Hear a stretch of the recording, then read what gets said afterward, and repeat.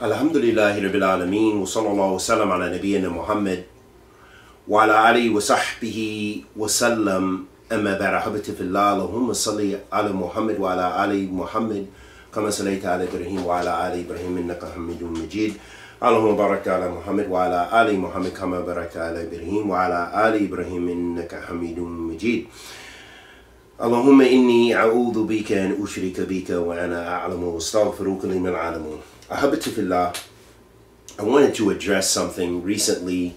One of the youth, and it's clear to me that it's one of the youth, called me a Hizbi. And they didn't bring any dalil min kitabillah, wala min sunnat Rasul sallallahu alayhi wa sallam, wala ijma' salaf, wala dalil, no dalil. And so I thought it would be that it's pertinent that we address this issue, because so many people make this claim, and unfortunately this is a plague and a disease that we have internally in our hearts, but internally amongst our ranks, that there's so many people, they claim Salafiyya, but they have no idea about Salafiyya. And in fact, when people say these hit and run comments on social media, 90% of the time they are ignorant. And sometimes you find this from people who've even studied a bit, and that they spread fasad. And the context is this particular brother said this claim because I don't agree with him, because I made my statement about Muhammad Muneer, that I said he's Salafi, he calls it the Book of Allah and the Sunnah of the Messenger of Allah sallallahu alaihi wasallam, and that's what I know of him.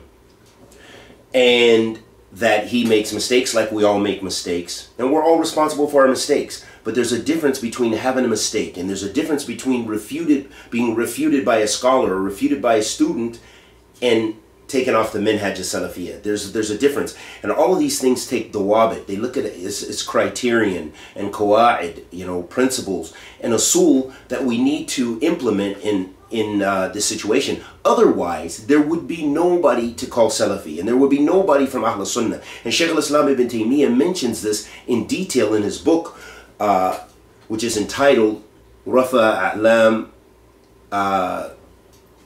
I've forgotten the name. Raafidah A'lam, Raafidah A'lam min A'immat A'lam, or kama as it is entitled. It's a famous book. Imam Shaykh al-Islam ibn Taymiyyah mentions about how, according to the Hadeeth of the Prophet ﷺ, all the children of Adam make mistakes or sins, and the best of those are those who repent. But the context is, he mentions that for so many different reasons, that many of the great imams who are known for the Sunnah people did not make tabdi of them, because they did not follow those mistakes, the mistakes that they made in Aqidah, mistakes in other issues in minhaj, or especially Aqidah, we should say, and which is what is more important than issues about al-asma wa sifat. Great imams, but no one made tabdi of them because it wasn't based on their desires. But yet we don't know how to refute one another properly, based on knowledge mostly, and we don't know how to deal with differences. And what you find often, and unfortunately this is the tarbiyah that some of the students have given the people and du'at, that if you go against us, you're not from us. So if you don't agree with us on so-and-so, if you don't agree with us on Mufti Muneer, we made a video on him, we got a statement from Sheikh Abdullah Bukhari, if you don't accept that, or you don't believe that that's the haqq, you don't follow what we're saying, then you're off it. You're a Hizbi. So this is basically the context of what this individual is saying. Now we should go to the Book of Allah and the Sunnah of the Messenger of Allah sallallahu alaihi wasallam, and we'll go to some of the statements of our scholars today who talk about this fitna, which is a disease of ignorance amongst many of the people, even some of the students and even some of the du'at, that it is a sick disease, especially if you have no principles to stand on and you just say someone's a Hizbi. Wouldn't it be better to advise that person if you see a mistake? If you see a legitimate mistake, that's number one. Number two, is it just that they disagree with you that you make a claim about them? For example, my statements about Yasir Qadi or Nu'man, or the other one who talks about the dollar and all this, I forgot his name, somebody Khan, I think he's South African, is based on evidence. I base it on evidence, not because they're from a different culture, or they don't take from my scholars, or they don't sit with whoever I like. No, but it's based on their usul, their minhaj, their calling, their whole da'wah is built on mukhalafa min da'wah salafiyya, min da'wah kitabillah wa sunnat rasul sallallahu alayhi wa sallam, and the understanding of the salaf of this ummah. So let's go first and foremost that perhaps this person was unaware that Allah subhanahu wa ta'ala says fi kitabil kareem, وَلَا تَجَسَّسُوا وَلَا يَغْتَابْ بَعْضُكُمْ بَعْضًا أَيُحِبُّ أَحَدُكُمْ أَنْ يَأْكُلَ اللَّحْمَ أَخِيهِ مَيْتًا فَكَرَهْتُمُوهُ وَاتَّقُوا اللَّهَ إِنَّ اللَّهَ تَوَّابٌ رَحِيمٌ. Allah subhanahu wa ta'ala says fi kitabil kareem, and do not spy upon one another, or be suspicious of one another. وَلَا يَغْتَابْ بَعْضُكُمْ بَعْضًا, and do not backbite one another. And we'll talk about what backbiting is. أَيُحِبُّ أَحَدُكُمْ أَنْ يَأْكُلَ لَحْمَ أَخِيهِ مَيْتًا. Does one of you prefer to eat the flesh of his dead brother? For verily, you hate that. فَكَرَهْتُمُوهُ وَاتَّقُوا اللَّهَ. Then Allah commands you, fear Allah, and know that Allah is the oft-forgiving, the most merciful. So it's very important to understand that it is impermissible in Islam. The asl of backbiting someone is muharram. And backbiting, ahabatifillah, and also knowing that Allah has commanded you to fear Him. He prohibited you from backbiting, and He commanded you to fear Him. Now let's see, the one who just goes on the internet and calls this one a Hizbi, this one a Hadeeth, this one a Muneer, this one a, whatever al-qab that they give them, are they doing it based on dalil? That's what's very important, because when you do that, you have to fear Allah. You have to have taqwa. You have to fear Allah before you make those statements. If I'm going to make a refutation of somebody, it's going to be based on something that I believe in, and it's based, I have evidence for. And the wajh istidlal, the way I use the evidence is correct. That's what it needs to be. Those things need to be in place, not just you just make comments and you curse people and you make takfir of people. This is the way of the Khawaarij, and it's the way of the fasiqun. Allah subhanahu wa ta'ala says في كتاب الكريم ما يلفظ من قول إلا لديه رقيب عتيد. Allah subhanahu wa ta'ala says, and not a word is spoken except that it's witnessed. Except that it's witnessed by the malaika. And Allah subhanahu wa ta'ala witnesses. He hears all things and sees all things subhanahu wa ta'ala. And what is ghibah? So that way we're correct and clear. وَهِيَ ذِكْرَ أَخَاكَ بِمَا يَقْرَأ. It is mentioning your brother, meaning a Muslim, with that which he dislikes.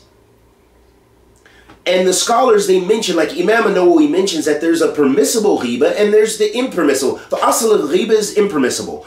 But there are times when talking about Ahl Bid'ah for a maslaha, to warn the community, to protect people from their harms and dangers, warn against the mistake, whatever the case may be, then there's a maslaha. So this is not really considered, this is not really ghibah, and it's definitely not ghibah madhmuma. It's not the sinful ghibah, but this is actually, the person gets reward if they're doing it for the sake of Allah subhanahu wa ta'ala, based on evidence, based on hard evidence of what someone said and how it goes against the book of Allah or the sunnah of the messenger of Allah sallallahu alaihi wasallam or the ijma of the salaf, not just based on someone's ijtihad. And again, when we look at the issue with someone speaking about Muhammad Muneer, then of course it's Sheikh Abdullah Bukhari, his ijtihad, what he feels is correct from what he heard. What was the knowledge that was given to him from others? Was the knowledge sound? That's question number one. Was the knowledge biased? That's question number two. Those are things you need to look into. The Prophet ﷺ said, it's better to be quiet. He said it's better to be quiet, letting us know that that is rewarded, to be quiet and to keep your tongue silent. If you don't have good to say, then keep silent.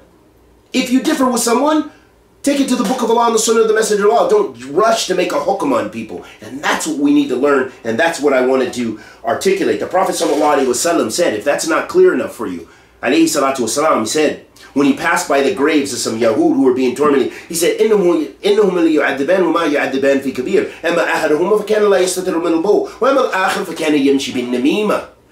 So he said that these two people have been punished in the graves, and they're being punished for something that the people think is great. That's a great sin, or that's big. As for one of them, he used to not clean himself when he urinated or he went to the restroom. And as for the other one, he used to carry tales. You know, he used to do namima, which is like a slander of someone to spread evil around the communities. For example, if you say so-and-so is a Hizbi, because you want to spread that and just get as many people against that person, then that is ghiba, and that's namima. Because your qasd, your intention, is to spread evil, to spread wickedness or tales about this individuals, not necessarily to warn and so forth.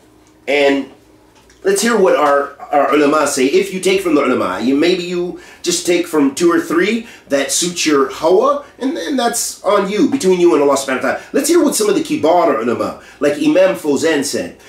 He was asked, may Allah be good with you, what is your advice for students of knowledge who have preoccupied themselves with takfir or tabdi', declaring people to be innovators, and following up the mistakes of the Sunnah, of Sunni and Salafi scholars and du'at, and have thereby busied themselves away from knowledge, and they claim that they follow the way of the Salaf as-Salih, or they claim they follow the way of Sheikh Salih bin Fawzan and other than him from the people of knowledge. What a false claim. Here's what the Imam said. He said, this is fitna, this is tribulation, and refuge is sought with Allah, busying oneself with the shortcomings of the people and driving the people away from the scholars, the students of knowledge, and the callers to Allah. This is fitna, and therefore it is not permissible to act according to it, nor to follow those who practice it. What is obligatory is that the Muslims advise one another. Ad-din nasiha. The religion is sincere advice. What is obligatory is to help one another in al-birr wa taqwa, in piety and God and righteousness. What is obligatory is to act upon the knowledge. And as for keeping ourselves busy with so-and-so and so-and-so and drive people away, this is ghiba. And ghiba is a major sin amongst the major sins. It does not rectify anything. It separates and damages. The one from whom we see a mistake or a shortcoming, we advise him, either by writing to him or verbally. And as for us sitting down together and backbiting him, then that is haram. And what results from it is a splitting of the Muslims and driving away from the people from the students of knowledge. This act is thereby absolutely impermissible, and they have lied against us and against other than us by saying that this is the way of so-and-so. No, we warn against this in our lectures, in our books, and we warn against this way. Yes, this is not from the minhaj of the Salaf. This is not from the minhaj of our ulama who follow the madhab of the Salaf as-Salih. What did our Sheikh Abdul Razak, Sheikh Abdul Muhsin Al-Abad say? He said, explaining the one who does not declare the innovator to be an innovator is an innovator. And this is the thing. So just because Sheikh Abdullah Bukhari said what he said, and I don't know if at the end he made tabdi' of Muhammad Muneer, and I don't agree, and so many other scholars don't agree. Why don't you attack Sheikh Salih Suhaimi? Why don't you attack Sheikh Abdul Muhsin Al-Abad? These imams, they're more responsible for knowledge than me. Why is it that you selectively, why not attack anybody who doesn't hold your view according to your hizb, your group, your clique, your crew, your gang? Why not attack them? Here's what Imam Abdul Muhsin said about these false principles that the youth have adopted. The questioner says, he says, "O our Sheikh, you mentioned yesterday that the one who does not declare the innovator to be an innovator is not to be put together with him, meaning the innovator, and that it is not binding upon him to agree with whom he declares him to be an innovator. However, some people of knowledge mention that the one who does not declare an innovator to be an innovator is put together with him. So is therefore there a difference in this issue? Is it only semantic or semantic difference?" Our Sheikh, Imam Abdul Muhsin said, the innovator innovating, yes, there are people of innovation whose affair is clear. We're talking about clear. We're talking about the head of the Mu'tazila and Jahmiyyah and of the modern day group, Sayyid Qutb, Hassan al-Banna, people like this, clear, no question. They are far away from the Sunnah and are not from the people of the Sunnah, and they wage war against the Sunnah. The Sunnah is on one side of the valley and they are on the other. There is no doubt that the one who does not declare them to be innovators is an innovator himself. Jazakallah khair. But as for whom people for whom mistakes occur from amongst the people of the Sunnah, and something by way of mistake or misunderstanding occurs, then it is not to be said that they are like the others, the innovators whose affair is clear. It is not to be said that they are like them, and it is not to be said that the one who does not declare them to be innovators, that this one becomes an innovator like himself. So it's very imperative, I wanted to give us these principles in Khawaarij, because now when people say that, for one, this individual's attacked my honor. Okay, so I have a right to come back at him.